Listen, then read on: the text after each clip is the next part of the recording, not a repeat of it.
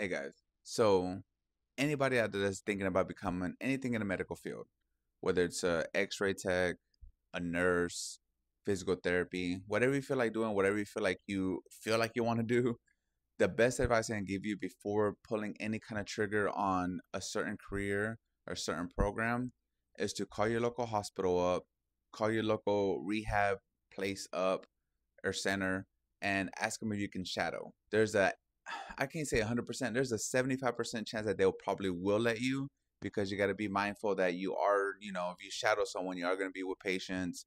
You do see patient information. So I don't know if you had to sign a waiver stating that you won't say anything because it is a HIPAA violation, but I'm sure they'll let you shadow, any profession you feel like doing, because of the fact that, for one, we're short staffed. Everywhere is short staffed. So they can kind of grab or grasp, like, people that want to work there in the medical field. Then they'll let them shadow, and they'll probably be like, hey, we'll pay for you to go to school. You want to work here after, you just never know. But shadow, guys, do your research, do your due diligence, shadow, watch YouTube videos, whatever it takes before you really make that step.